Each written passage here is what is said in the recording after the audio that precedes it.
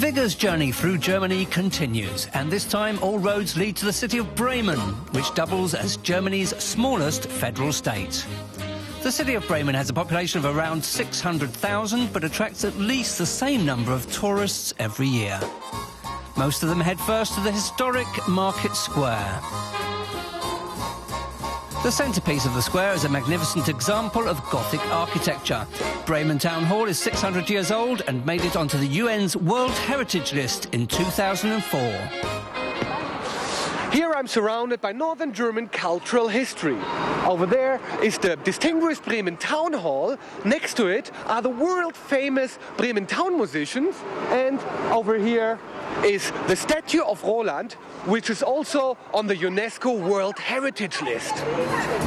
But does this beautiful town hall still fulfill a useful function today?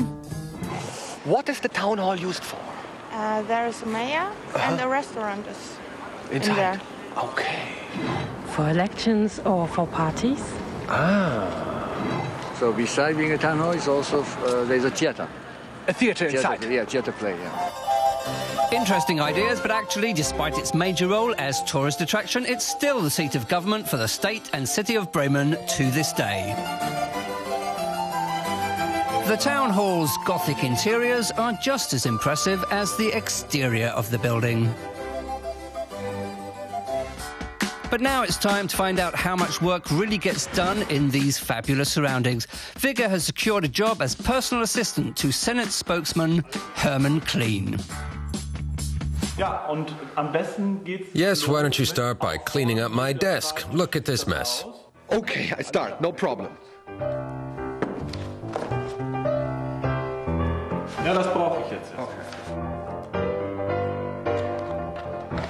I think that's enough now.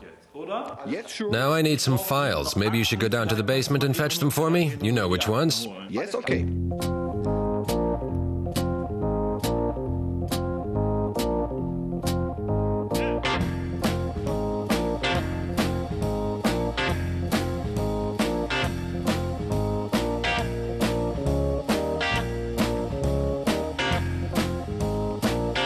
Wigge tries hard to fulfill his duties conscientiously, but soon gets led astray.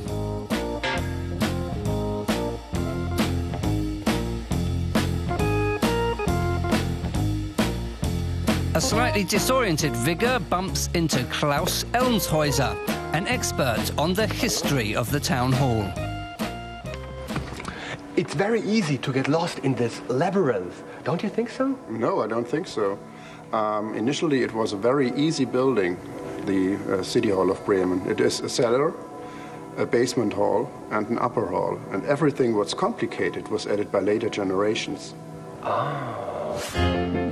Wigge hurries back to his boss with an important question.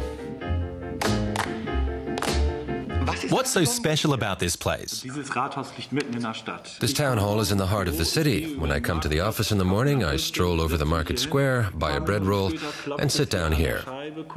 A couple of minutes later, someone raps on the window pane. Colleagues who work across the way wave to me, and if citizens want to come into the town hall, they can.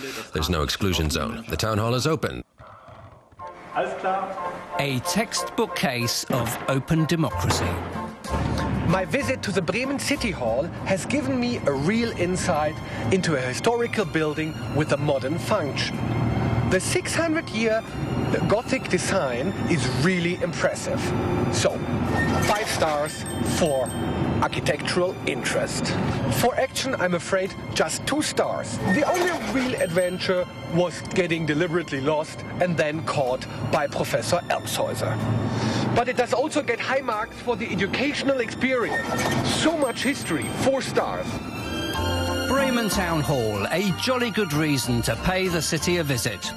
Time now, though, for Wigge to move on to the next destination on his continuing journey through Germany, land of loveliness.